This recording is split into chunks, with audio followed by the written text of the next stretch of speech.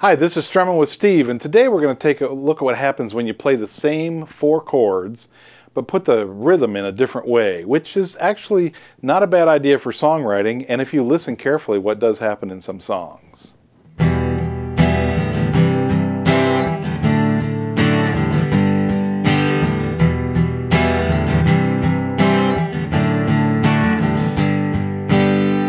So what I'm doing is putting a boom boom chaka chaka boom boom chaka chaka boom boom chaka chaka boom boom chaka boom boom chaka chaka boom boom chaka chaka boom boom chaka chaka boom. The accent is on the first chuck of the chaka chaka.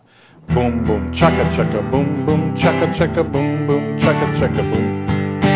Boom boom chaka chaka boom boom chaka chaka boom. E minor, C, D, G, E minor, C, D, G. So that'll be the first strum pattern where we're putting that emphasis on the first, well, we have the boom boom and then we have the chuck.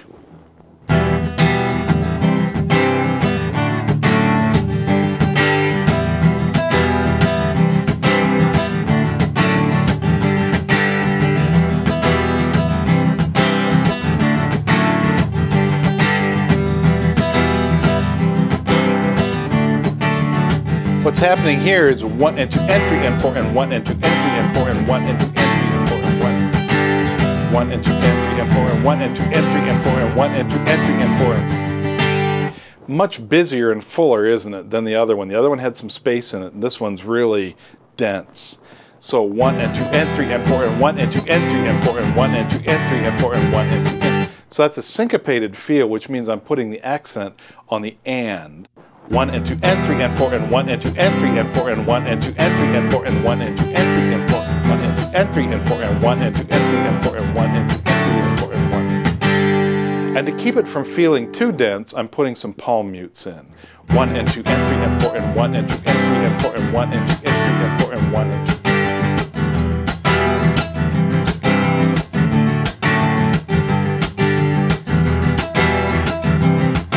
And the palm mutes are on 2 and 4. 1, 2, 3, 4, 1, 2, 3, 4, 1, 2, 3, 4, 1.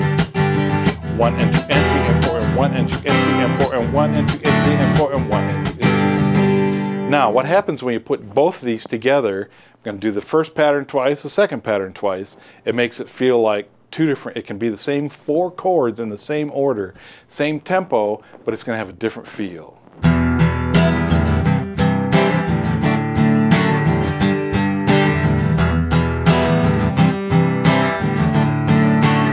Change.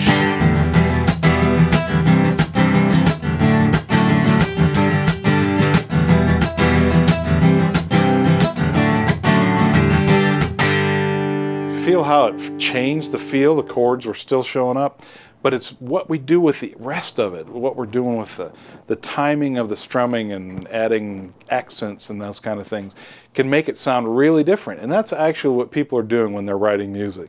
If you're one of those people that wants to try your hand at writing some music, try chord progressions like this. Try changing the strumming and just see what happens. See where it takes you. Well, that's Strumming with Steve, and I look forward to seeing you next Tuesday. Don't forget to subscribe to our channel, and come on over to JamPlay if you really want to learn how to play guitar. We'll see you there.